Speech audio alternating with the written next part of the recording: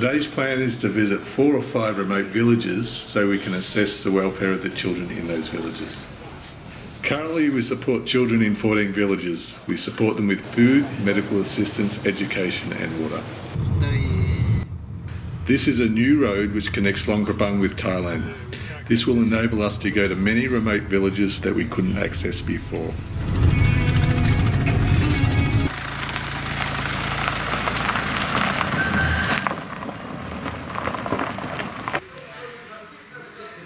There's another village across the river, but we won't be able to get there on this occasion.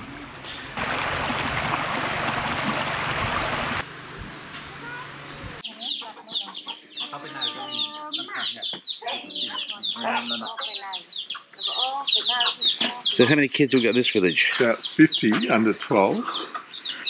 It's hard to ascertain how poor they are because she says, yes, we're all poor. And I guess looking at the houses, this one's okay. This one, most of them are wooden.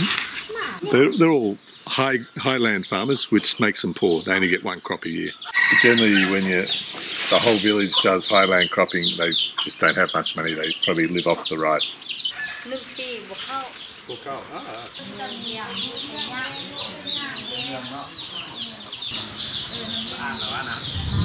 Kids, we have to find more. Yeah, we can't go just for that, of course.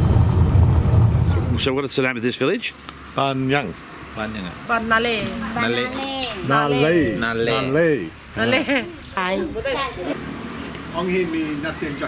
The water comes from a long way away, but the pipes are broken. They can't fix it, so they're getting very little water, and it's pretty hard to live with no water in remote areas. So if we took on this village, the first priority would be to get water to them.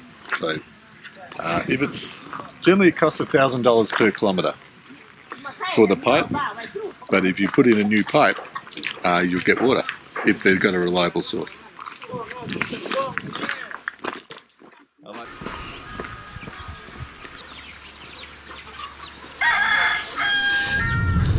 Looks like we've run out of main road here.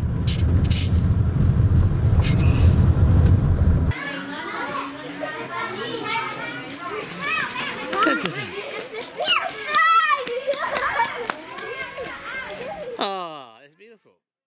Yeah, done.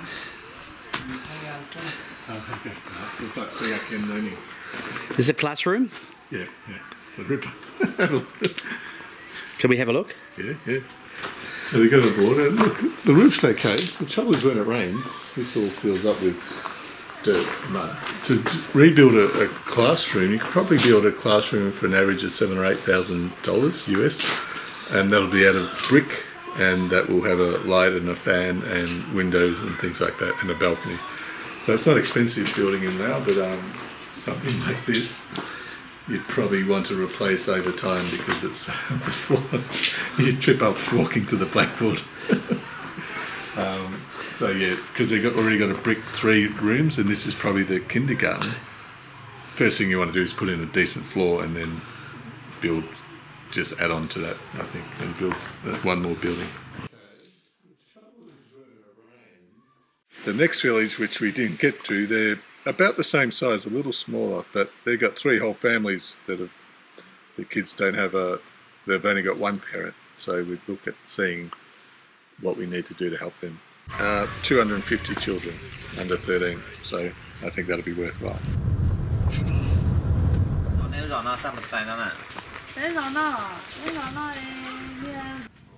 We've been told there is one family in this village that has lost both parents. We need to check who's supporting the children and to see what we can do to help them.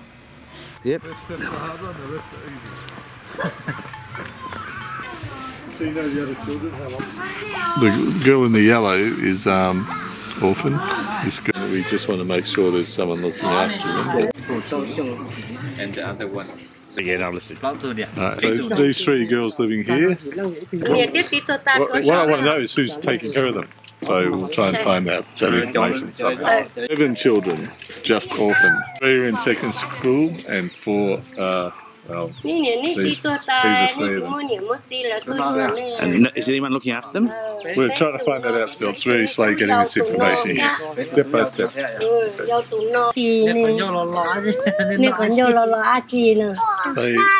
So what we want to know, Peng, who's helping them eat?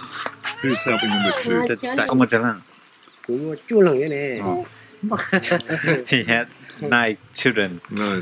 and then he not take care at all. He just give rice us only like that. So the kids live by themselves. Yeah. Okay. So these little kids live by themselves in this house. Yeah. They got an older brother, but he stays at the secondary school. I think. Ít không cần đợi phải không? Them if they agree to take to the school. If he doesn't want it, we might take these kids to the orphanage school. 2 of them are old enough and the right age. The little one we can't.